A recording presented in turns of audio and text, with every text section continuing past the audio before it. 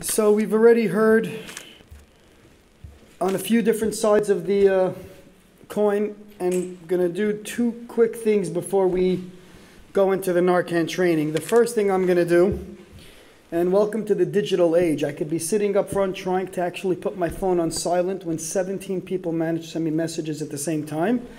But this time I'm happy it came through because something that I wouldn't have thought of doing if it wasn't sent to me. But I'm going to read a letter. I'm going to apologize because I'm reading it off my phone, and I guess I'm getting a little bit older than I was when we started. And then we'll say who wrote this and the timing of it at the end. And a lot of you may have heard this because this was publicized very heavily a year ago. Dear Heroine, I'm sick and tired of fighting you and losing. Either I surrender and you win, or I pick up the gloves and go another round. I surrender, you win. But all you took from me, I can get back, and I will. I am no longer going to fight for you because I'm constantly losing. I am fighting for my family, my freedom, and joy. I refuse to give you my soul and body any longer. I took them back, and now I will show you how strong I really am. I'm taking my life back.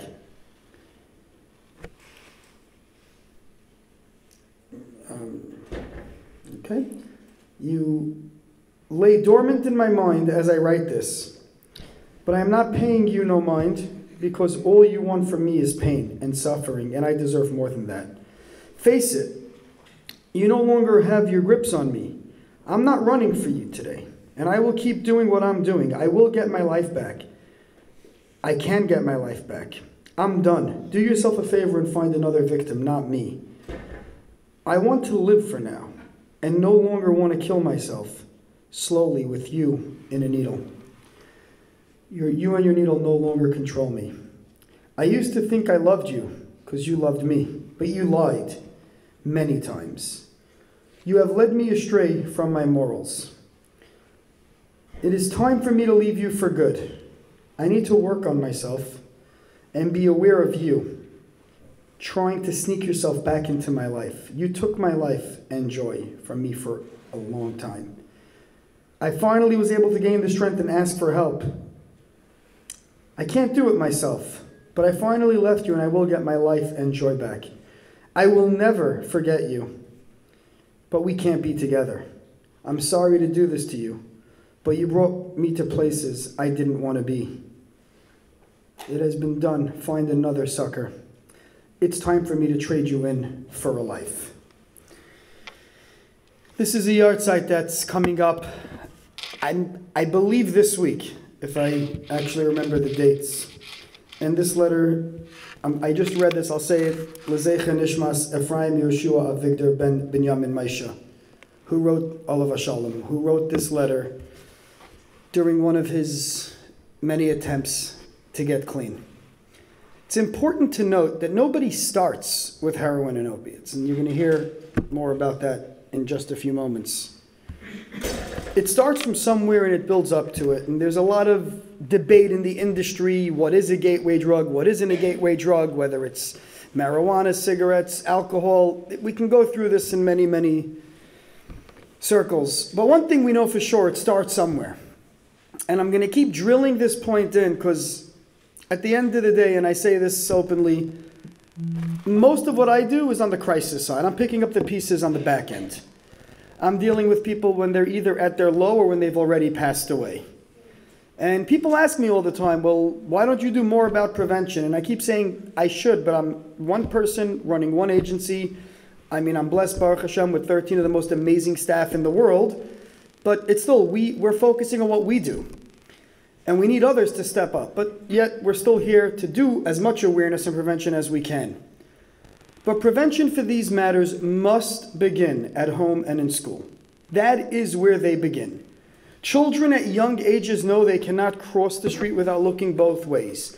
They cannot touch an urn on Shabbos. They cannot jump into a pool without learning how to swim or have a lifeguard. But yet when it comes to matters of life and death, dinei nefashos, to the umpteenth degree, we're sadly, as a community, not anybody that's here, but as a community, we're still in that position where our head is buried in the sand. I had spoken at a convention last year this time for school principals nationwide. So again, after reading my favorite doctor's article, I put him to the challenge. I said, hey guys, I have a question. How many people in this room are willing to do random drug testing in your high schools? And I said, wait, there's a catch before you answer. If somebody comes back positive, I also want to make sure how many of you are going to get that person the help they need and not throw them to the curb and guarantee them a life of misery and keys to the gates of hell. And I was sadly not surprised that none of them jumped up at the opportunity. And of course, the most simple answer I got was, people are going to hear that in my school there's drugs. They won't send anybody anymore. So let me say something now, and I do this every time I speak publicly. I dig myself a grave, and I'm doing it right now. I do not know one from yeshiva, boys' school, girls' school, modern Orthodox, or black hat, high school for sure, that does not have drugs in it. Let me say that again. I do not know of any high school in our community that has 0 drugs in it. And I'm sure I'm going to get called tomorrow from principals and Rosh Yeshivas, and Revel Yebrudny, the Rav of Amudim, is going to get called, and I'll take the heat for it. But I don't know of it. Now, I can't say what I do know, because I can't give lists of everybody that we have in treatment, whether inpatient, outpatient therapy, services, or anything else. But I will stand by that statement. And the only way that we can deal with this is if we accept that this problem exists, we agree to face it head on, and we continue to, whether it's come to events such as this, do other ones, push our schools, push our leaders, and really go as far as we need to get to be able to bring this epidemic to an end.